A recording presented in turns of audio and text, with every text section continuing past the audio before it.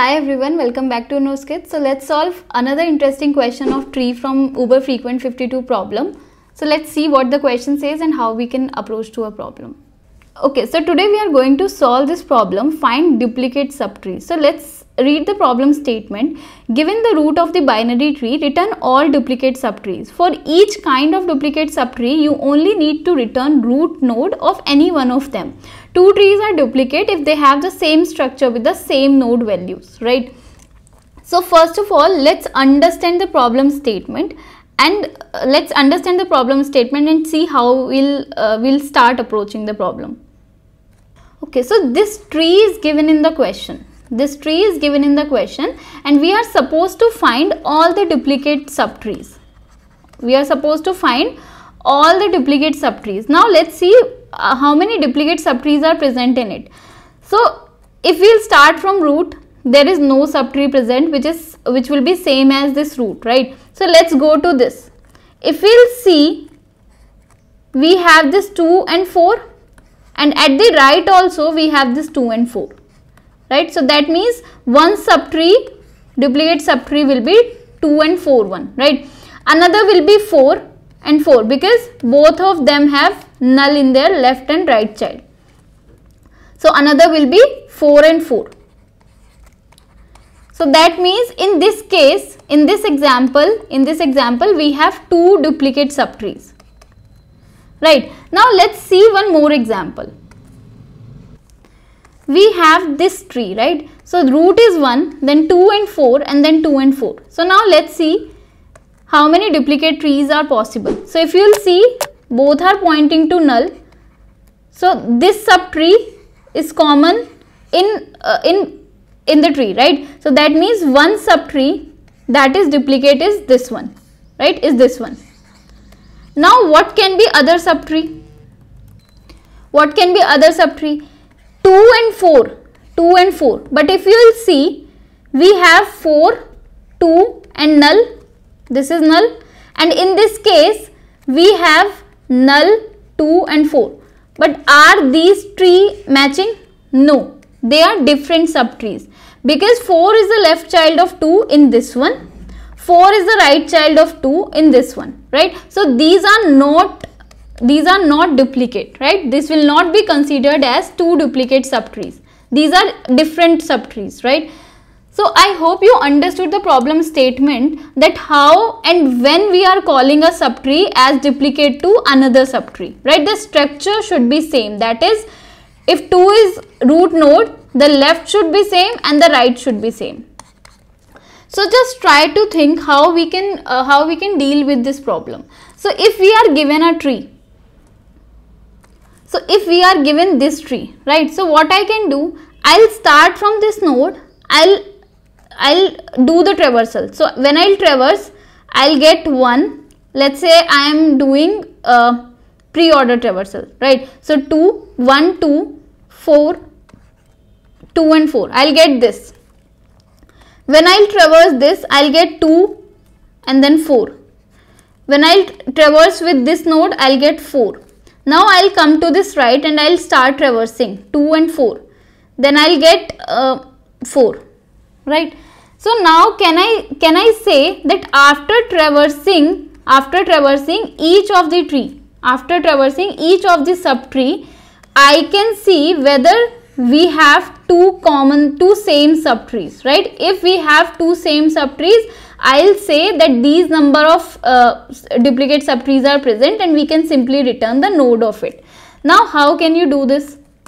Also, if you saw that we had 2 and 4, right? But if this is not present, this is present, then also you will be getting 2 and 4, right? So to differentiate this, we must have something, right? So let's see what we can do. Okay, so first of all, we'll start from this one.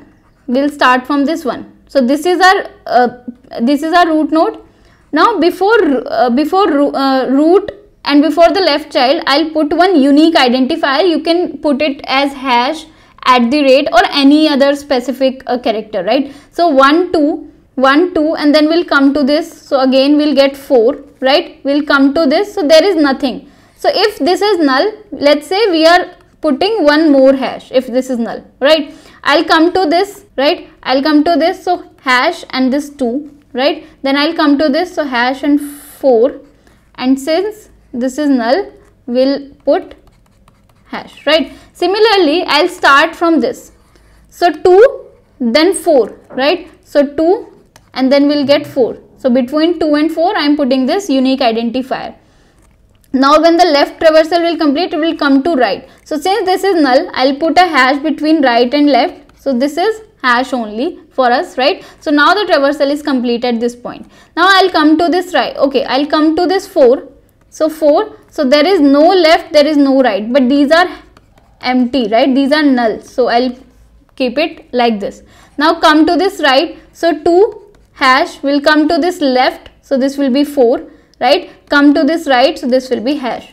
Again, when we'll talk about 4 hash, so now if you'll see, we have these two same and we have these two same, right? So now we can see that we have these two duplicate trees and we can simply return the root of it. So corresponding to this, we can store the root of this, right? And we can simply return the root at the end. Okay, so now we saw this, right? Let's see if this was the right child. If this was the right child, what will be the traversal? 2 hash hash. This is for left and this is for right. So if you see, they are getting differentiated because of this unique identifier, right? So this is how you can do it, but this is not optimized. So let's try to see the time complexity. So what we are doing for each of the node, let's say we have n number of nodes. For each of the nodes, we are doing DFS traversal, right? So DFS traversal takes n time. So this is for each of the node, right? And this is for DFS. So we are taking n square time. We are taking n square time. And how much space we are taking? How much space we are taking? So for each of the traversal, we are storing some values, right? There are n nodes. For n corresponding to n nodes, we are storing the traversal for these subtree. The space complexity will also be n square, right? So space and time complexity will be n square. So this is not optimized. So why this is not optimized? So if you will see, if you are traversing through 1, then 2, then 2, 4, right? Again you will come to this T and you come to this 2 and you will again traverse this. So rather than traversing this 2 and 4 again and again, when you are traversing from starting your traversal from 1, you are going to 2, you are going to 4. So think of something that you will be able to do it in just one traversal. In just one traversal.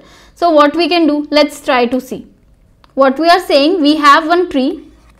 Let's say we are at this point. Right, we are at this point.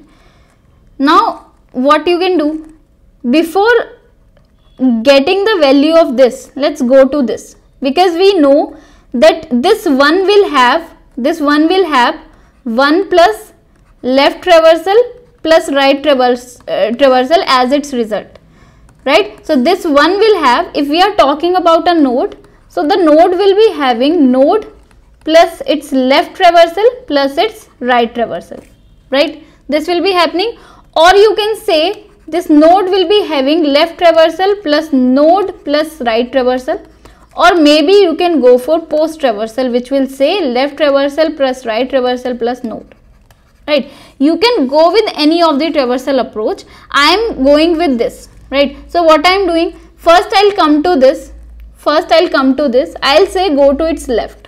I'll say go to its left. So I am starting from this one. From 1 I am saying go to its left. So it will go to its left. Again we'll see if left is not null, we'll again go to its left. Now we are at 4. We'll again go to its left. So left is null. So what I say that if this is null, I'll append hash, right? Now from this I'll say go to its right. I'll say go to its right. So it will go to its right. So right is also null. Again I'll say append hash, right? Okay, so after this I'll say that traverse the node itself. If you have explored left and right, go to the node. So we have reached this 4. At this point we'll see whether our map contains this key. whether our map contains this key. If map does not contain this key, we'll store this key into our map and we'll store the tree node. We'll store the tree node corresponding to it, right? Now after this, what I am saying, after exploring the left of 2, go to the right of 2. So right of 2 is null. So what I am saying, all its left plus all its right plus the node, right? So left will contain this, right will return this hash, and the value of node will be 2. So we'll get this key. Now we'll see if this is not present in our map.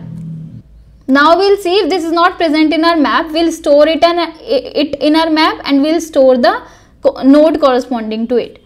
Now after this, what we are saying, if you have explored left of 1, go to the right of 1. So we came to the right of 1. We saw that we have left of 2. So we are saying go to the left of 2. So let's come to left of 2, and what we are saying, its left is null, so hash and 4. So again we will see whether this is present in our map. If this is present in our map, we'll do nothing, right? Now after this, if we have completely explored the left of 2, we'll go to the right of 2. So let's go to right of 2. Right of 2 is null, right? So what we'll do, append the left one, which is this, and the right one, which is this. So we'll again end the value. We'll again see if it is present. If it is present, we'll do nothing, else we'll store it and store the value. Okay, then after this, what we'll do, after exploring the left and right of the 2, we have explored the right of this, we'll come to this 1. So now we know that from this point and from this right child, right, from this left and from this right, what we are getting 2, right, and same from this 2 and the 1. So this will be, we'll again check whether this is present in our map. If this is not, we'll again store it. So this is what we are trying to do. So if you will see, we started from 1 and we just completed everything in just one traversal, right? So we how did we achieve it? We started from 1, we went to its left, So from its left, I know that for this 4, we'll be getting something from left and right. This will be one subtree, right? So hash and 4. So this will be the value, unique value of one subtree. Now after getting this hash 4, the call will be returned back, right? We'll explore the right child is null, so we'll return hash. Now what we are doing, add this 2, 4, hash and 2. This will be our one subtree, right? And from this left, we'll again do the same thing for right. And for this one, we'll append everything which is in left, everything which is in right, and we'll left plus right plus the value of the root node. So this is what we are trying to do. So let's quickly try to code it and then we'll discuss the time complexity. So first of all, we'll be needing a result. So let's create a result variable. We'll be needing a hash map that will be holding a string corresponding to tree node, right? Map. Okay.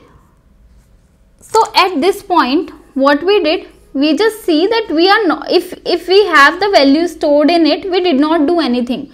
But for having the duplicate subtree, we should know that this key has a count greater than 1. This key has a count greater than 1. So let's say we encounter this hash 4 again. So let's store the 4 again. Let's store the root again. And at the end, we'll check whether the size of this list corresponding to this key is greater than 1. That means we have 2 subtree with the same structure, right? So let's create a map with string and list. Now let's call the DFS. We'll call the DFS and we'll pass root and we'll pass our map, right? After doing it, we'll be having something in our map, right? So what we'll do, we'll traverse the map. Map.entry. And we'll see if entry.getValue dot size is greater than 1, then only we'll store it into a result. So what we can do, we'll store it result dot add entry dot get value, because the size is greater than 1, we'll only need the first value because they will have the same root, right? So get 0, and finally at the end we can return the result. Now let's write DFS function. So DFS will not return, okay, DFS will return string, right? So DFS, it will be taking root, it will be taking our map. So what we are saying, if root at any point is equals to null, we'll return one unique identifier, let's say hash, right? After this, what we are saying, we'll call the function for left subtree, right? And we'll call the function for right subtree. So DFS root dot left comma map, DFS root dot right comma map, and then finally we'll create one more string, hash plus right plus hash plus root dot value, right? After this, what we'll do, we'll check whether this is, let's get one list dot list of string will be getting, right? For subtree comma will be if it is not present, we'll be getting our list, right? And then finally we'll put dot subtree, we'll add subtree to our list and we'll put it back, map dot put for subtree. Okay, so ls is basically for tree node, so we'll be storing root to it, and then finally we can return subtree, right? So let's try to run this. Add plus at this point 2424, let's try to submit it. Okay, and it is accepted, right? So if you saw, we modified our DFS search, right? So what in DFS we have these technique, in order, pre-order, pre-order, in order and post order, right? So we modified our traversal techniques to achieve this, right? To see whether there are duplicate subtrees present in the tree or not, right? So let's try to discuss the time complexity. So what we were doing, for each of, we started from root and we traverse each of the nodes. So right, so the time complexity will be O of n in this case, right? So I hope you understood. If you know a pattern, because you know how to do DFS search, right? If you know DFS, you can easily approach multiple problems, right? Because if you'll see this problem for the very first time, it might seem horrifying, but it is not, right? Because if you know DFS, you can approach to this problem very easily. So I hope you understood something new from this problem. That's it for this video. We'll meet in the next video with another interesting question. So till then, keep learning. Thank you.